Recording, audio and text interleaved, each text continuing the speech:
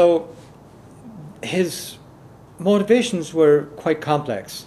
He understood, as an educated man too, how the Pope and the European powers looked at pagan Ireland. So therefore there was no... Spain would never ever, what for 1 second, have come to the aid of an O'Neill, of an ancient Irish pagan title, no more than they would have come to the aid of what you call him, Red Cloud, or an American Indian. You know, they wouldn't even consider it. So therefore, he had to stress his Catholicism and his subservience to the Roman Church, and they did help him for that reason more than anything else.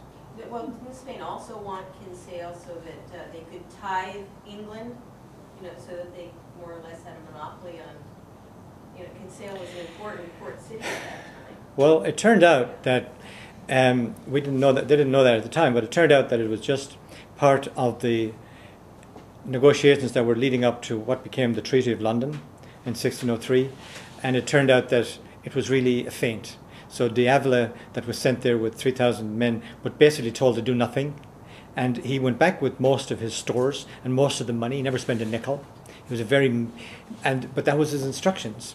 So therefore, they weren't serious about it. If they had been, they would have gone round to the north. They would have come into Lough Swilly. They would have come into Sligo. They would have gone to the north. But they made the O'Neill and O'Donnell come all the way down to the south. So, anybody, any other questions? I don't want one or two people monopolising the thing, if you don't mind. So, if there's any other questions, otherwise we're going to. You said that Spain was not very keen on the O'Neill. Yet, after the flight of the Earls, a branch of the family settled in southern Spain, and they were accepted as noblemen, and Cardinal O'Fee went there for his holidays every year, as long as he lived. I accept that, but I put it to you though, Monsignor, that it was because they were great icons and champions of the Roman Catholic Church, rather than that they were ancient Irish families. But nevertheless, they were not kicked out or anything. They were welcomed in Spain, and they still have noble titles. They would, but let me put it to you this way then. If they had gone down there as heretics or non-Christians, would they have had that reception? Probably not. So. There you are. Yeah, but they were. You could say that now about almost any of the lands. Some of them settled in Holland. Well, Holland was Spanish at the time, you know. That was the Spanish Netherlands. And Spanish. my cap. They did. They did. Look at that. And they did. Jacket. They did. And. Well, there were no great Irish connection with Holland, the Netherlands, and yet they were welcomed there and became wealthy and. They did. Whatever. They did. They did because, as I said, primarily because the Netherlands, the lowlands, were the Spanish provinces. And we know that some of the O'Neills changed their name to Payne, P-A-I-N-E. And there's a very strong probability that Thomas Paine, who was from East Anglia, had actually had migrated across, probably as a descendant of the O'Neills of the Netherlands. And because the name Payne it's not an English name and it's not a European name, it's an alternative name for the O'Neills. So in other words, Thomas Paine was almost certainly an O'Neill. Did he sign the Declaration of Independence? No, he didn't sign the Declaration of Independence. So I'm asking for Delphine, and she wants to know, so you're actually saying the O'Neills are Paynes? Well, the Paynes are O'Neills, let's put it that way. The Paynes are O'Neills. They're Payne. Yeah. And it was a branch of the family who changed their name to Paynes during the Elizabethan Wars to try and stave off dispossession and just to hide, if you're not hide, but at least to survive. And we know that there's an enclave of O'Neills in Carlow, Kilkenny area. Yeah. And Cork, particularly Cork.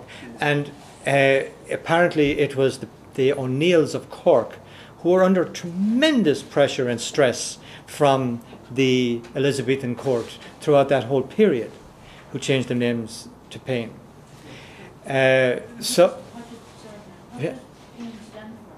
Well, Thomas Paine is an American icon. He wrote probably the most important book ever written in America called Common Sense, which really sort of was the inspiration for the War of Independence at the common man level rather than. Why did they adopt Paine? We've no idea. We've no idea, but there's a very powerful tradition that the Paynes they were very adamant about it, that they were really O'Neills. I want to brag a wee way. You're not going to get away that handy, folks, yet, Very man. good. We've heard Yeah. a lot. A lot of bullshit tonight. So now we're going to hear the real thing here. No, I'm not going to talk about what you've said. Although I have to agree that I don't agree with everything. But anyway, you were liable to think that the importance of the O'Neills and what they did is way back in those times. But they were also in our own time. And I have here in my hand a monument. By the way, you mentioned Mountjoy, that's part of our parish. You mentioned Dungannon, which is the nearest town to me. You mentioned Benburb, down the street from. So that area. Cookstown, yeah. Well, Mountjoy was named after the infamous Lord Mountjoy, Yeah. who wrote the stone at Tullahoe. He did. But anyhow, practically in our own time, the O'Neills did shine in defence of the church. And I have here just the writing on a monument that is in our Catholic church where I've said Mass many times when I go home, in Clonaux, parish of Clonaux. There's a monument there, and it is erected to commemorate the Battle of the Black Bridge. Now, this little monument will tell you what that is. And here's what's written on it. Old Tyrone, first in the field and last to leave, glorious Clonaux, will plant the tree of liberty as they have done in America. Should blood manure its roots, that our posterity may say when mourning o'er our graves, those heroes died for liberty rather than live like slaves. John O'Neill and Hugh O'Neill. Hugh was my great-grandfather, John was his brother, my great-granduncle. And John Ritchie, a Protestant man, who was skilled in arms and had been in the British Army, and he advised them.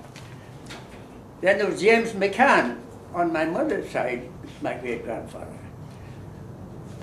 They died, James McCann died in July 1869, aged 73 years.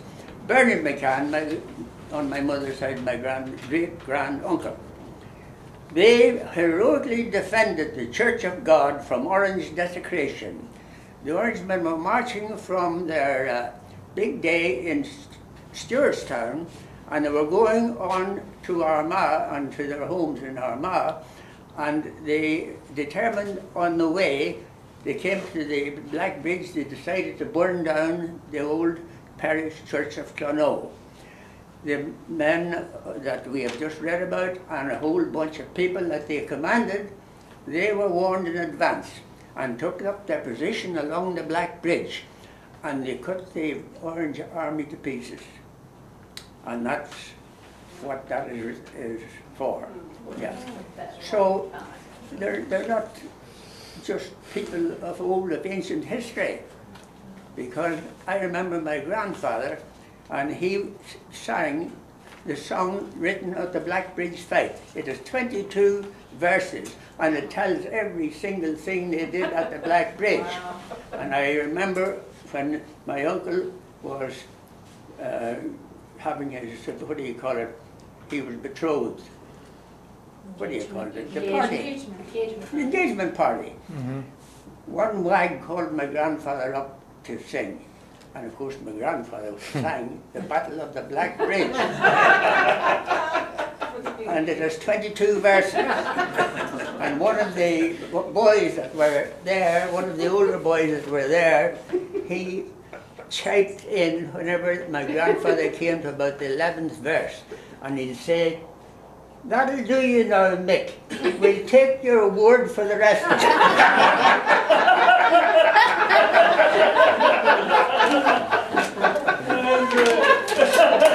Is that a good note to end on?